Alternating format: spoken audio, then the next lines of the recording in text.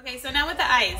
I've showed you this before, but maybe some of you haven't seen it. And for those of you who don't know me, I'm Yvonne, by the way. I always hop on here assuming that everybody knows me, and that's not the case. So my name is Yvonne, and what I'm gonna do is I'm gonna take the buff brush and I'm gonna put a brightening color called Sunlit here, like that.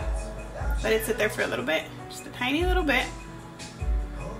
Okay, and then what I'm gonna do is I'm just gonna press it up, and it's going to give me an instant eye lift. See that?